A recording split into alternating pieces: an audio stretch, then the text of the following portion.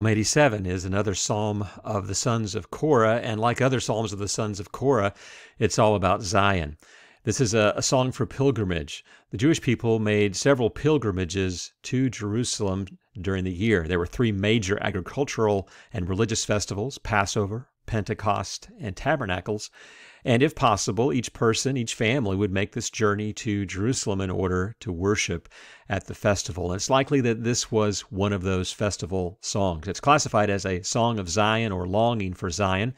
And I also classify it as a missionary psalm because it portrays, in perhaps the most dramatic of all missionary psalms, this idea of God's desire for all nations to know Him and to worship Him. And so you recall the other missionary psalms that I have noted in the same regard as having this particular focus on the nations knowing God and experiencing the blessings of the knowledge of God. Psalms 47, clap your hands, all ye nations, shout to God with cries of joy, assemble as the people of the God of Abraham, you kings of the earth. Psalm 67, this great missionary prayer of blessing, that the ways of God would be known to the ends of the earth and that all peoples would worship Him. And then Psalm 87, of course, that nations would be able to say, I was born in Zion. And we'll see what that means here in a minute. But note that significance that 47, 67, 87 are these three great missionary psalms. So I classify it as both a song of Zion and a missionary song. The psalmist begins with a very beautiful description of the city. The holy mount stands the city that God founded. He loves the gates of Zion more than all the dwelling places of Jerusalem. Glorious things are spoken, O city of God. It's reminiscent of Psalms 46 and 48. 46 describing a city with a river, that is God Himself flowing through it and being the fortress to that city and to the people. Psalm 48 describing Jerusalem as lofty, as beautiful, as the most beautiful place on the earth. And so this psalm of the sons of Korah echoes that same type of language that elevates Zion to the supreme location in the heart of the worshiper. But in verse 4, the speaker changes to God Himself. Among those who know me, this is God speaking, I mention Rahab and Babylon. Rahab is one of the poetic names for Egypt, so not to be confused with Rahab the prostitute in Joshua, but a poetic name for Egypt. We see this elsewhere in the Psalm 89 in particular. Also, Rahab is a poetic name for a sea monster. So sometimes Egypt was monstrous, but that's not the accent here.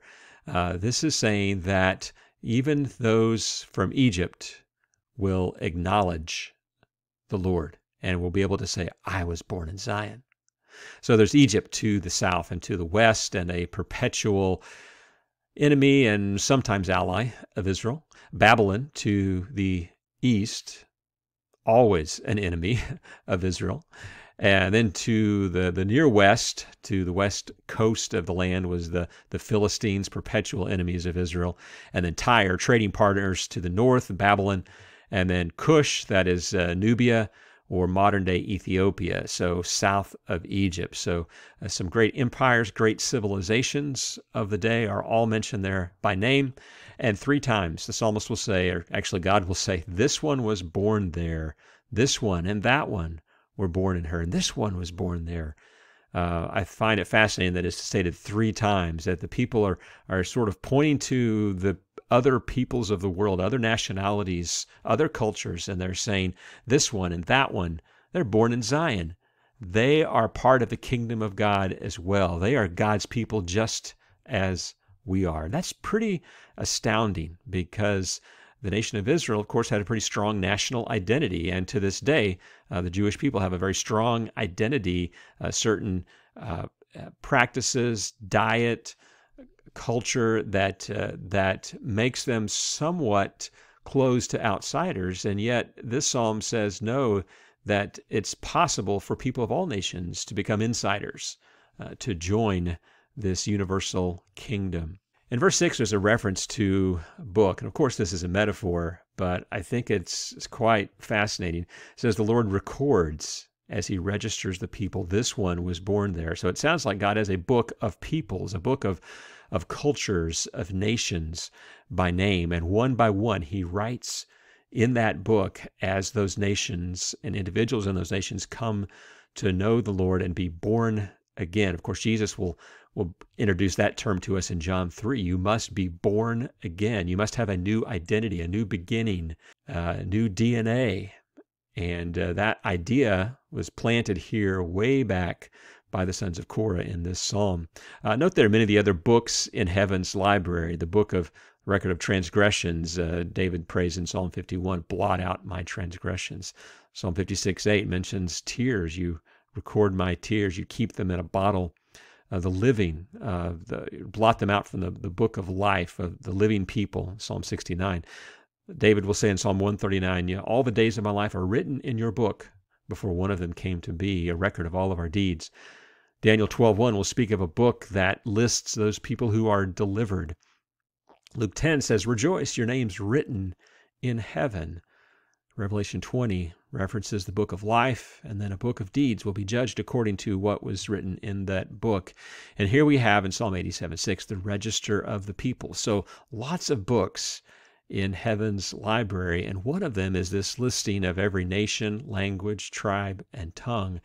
And as each one of those is brought into the kingdom of God through the proclamation of the gospel and through the active work of missionaries around the world, God writes in his book, now this one, now this tribe, now this people, they are born in Zion. They take their place alongside everyone else who is born into the kingdom of God.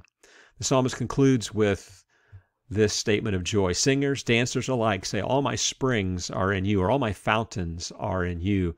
Again, recall Psalm 46, which says there is a river whose streams make glad the city of God. There's no river in Jerusalem. There is a little spring, the Gihon spring.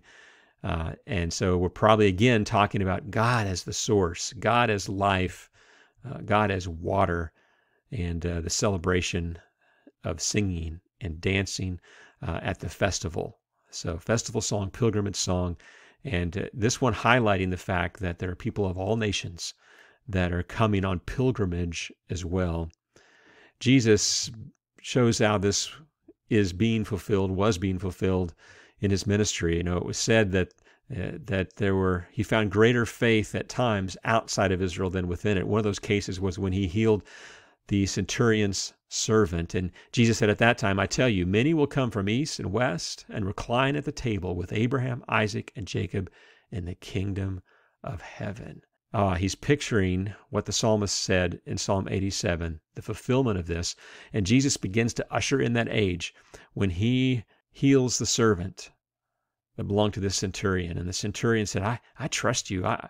You don't need to come lay hands on him. You don't need to do anything. Just say the word and he'll be healed. What great faith. Jesus recognized that in the centurion. And the kingdom of God then would be extended well beyond the Jewish nation into every nation, language, tongue, and tribe. What a beautiful picture of the kingdom of God and all of her glory and diversity and joy, celebrating God as the source of life and our identity as being born